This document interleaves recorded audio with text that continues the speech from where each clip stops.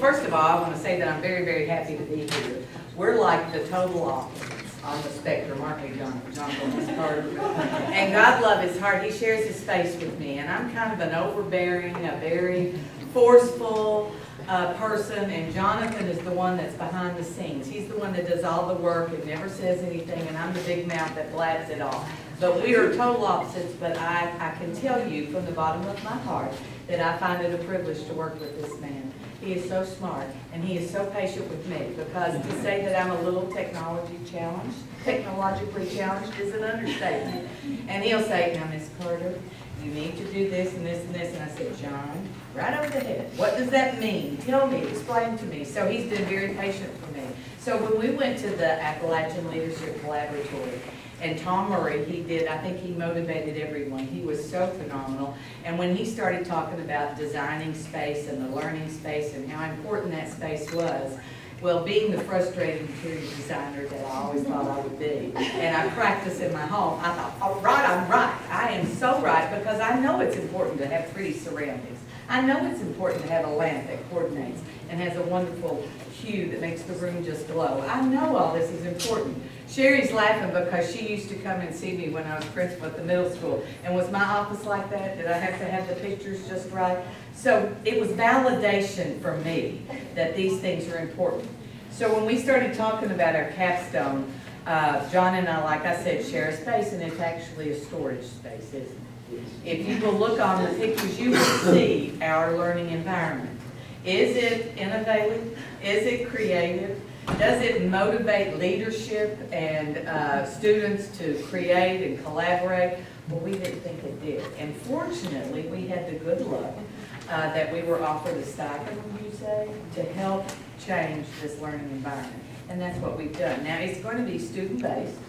And Jonathan's STLP students, and I will tell you right now, Jonathan takes care of our entire district. He is the technology person. He's the one everyone calls and everyone goes to, and so he is so busy. But yet he takes time to motivate these students. So he is the STLP coordinator. And if you have a chance, I want you to go down on the runway, the concourse, and look at what his STLP students have created. It is truly marvelous what he has honed in on their creativity and their innovation. And he is the one that's done it all. So I just jumped on board, and we are going to redesign this STLP space. You can see it's a storage room. So what I did, or what Jonathan and I both did, we surveyed the STLP students. So that is the first thing we did. We have them, what do you think is most important? Prioritize what you want to see happen to this room. This is your learning space. So we've given the students control of what they're going to do. Well, you can see at the bottom, we have the greatest need to be addressed in that redesign, and 52% of them thought the number one thing we needed to do was storage. Can you see why they said that? But when you think about, he also is he recycles, he refocuses, he redesigns, he takes all of this junk and he recreates it. I mean, and I know I'm embarrassing him, and I've embarrassed him since he was a child because his mother is my best friend. She's the other interior decorator that we all often think we're the designing women of Hazard. But you know, he really does. It's just amazing. So I think he deserves, and I think those students deserve, a place that will be creative, will be warm, will be inviting, will be friendly. He also has been to Google, so we kind of want to give it the Google flair too. But 52% of those kids thought that storage was an issue, and then they wanted to have a place, a collaborative space, so that they could discuss and they could throw ideas up. And then a planning space. And this one was near and dear to my heart. 23% of them thought the temperature was an issue. And let me tell you, when you're in the server room, and this is what I'm always doing, I have two fans pointed at me. It could be because of my age, it could be because of my birth, or it could just be it's hot in there. So if the little skinny teenagers too, but it's funny, but they address that too. But we're really looking forward to this. So the students are doing the research, the students are finding the areas they want. We're going to divide it up, and we're going to conquer it. And we're going to make this a beautiful space. I can't wait for you to see it in the spring. And one of the core concepts of STLC, for you who are familiar with the program, is creativity and innovation. And we want to create an environment conducive to that for our students when they come in, help them to spark those creative juices. So.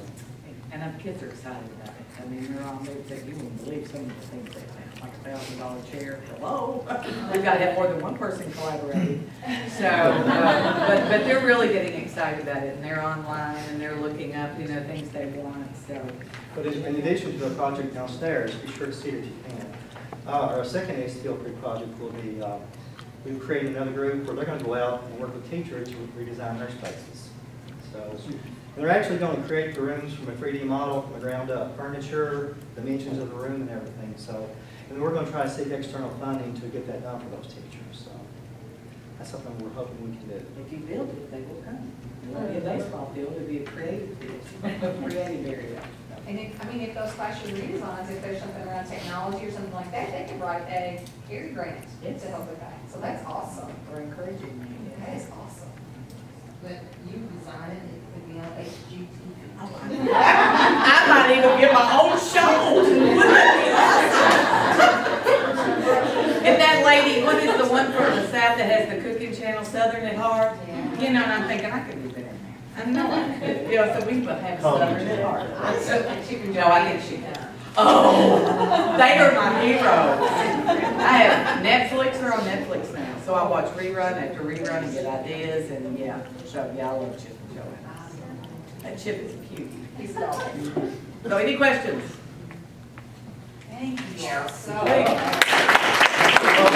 you.